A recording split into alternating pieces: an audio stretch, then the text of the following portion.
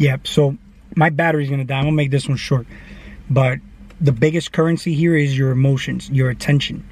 Because it's an emotional game. See, a lot of people think that the biggest currency here is money. And physically, because of the belief behind it, we play the game like that, you know what I'm saying? But in reality, the real currency is your emotions. With your emotions, you control your energy. And when you control your energy, you are more powerful. Because to be power, you need energy. The more energy you have, the more power you have. And when you can harness enough energy, you can create your reality a lot easier. And then now there's going to be the strength of you being able to hold a focus long enough. Visualization. The visualization is something that became difficult through time. You get what I'm saying? But you'll notice that when you're in meditation, automatic visualizations may come into your mind. Let's say if I'm gardening for a long time, I may just see images of the grass, but it's like so clear, like real clear.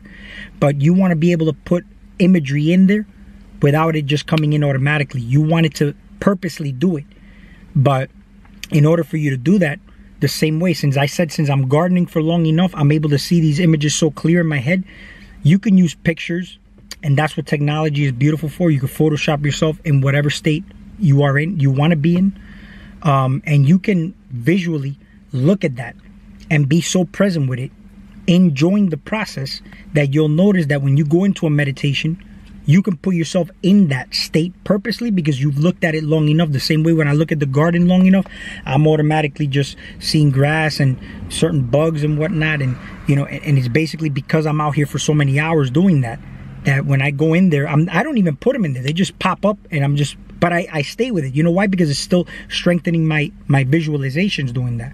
But when you immerse yourself so much into it, you start to automatically do that, but you want to purposely be able to do it. So if you take the wheel, visualize something long enough, you can actually start to picture it in your mind very, very lucidly. But it's not, see, there's a difference between thinking and literally visualizing. So you don't want to think. It's basically there's an imagery going on and you're playing the movie and it's going into a flow state. You hear what I'm saying? It's kind of hard to explain, but I've done it because of the gardening.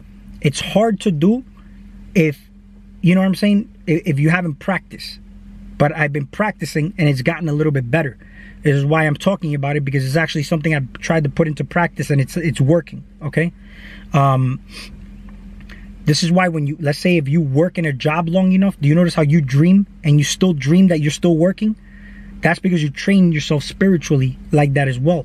So you want to train yourself spiritually along with not only visualizing yourself for some type of success or whatnot, but it's also training yourself spiritually so that if you was to happen to die tomorrow, okay, you're able to have such a strong focus that you won't disintegrate or pulverize. Like when Thanos snaps his finger, you won't pulverize into the nothing. You'll basically be able to hold your focus long enough to be in the heaven that you created. That's what I wanted to say in this video. All right, the battery's gonna die, so you know, we'll talk soon.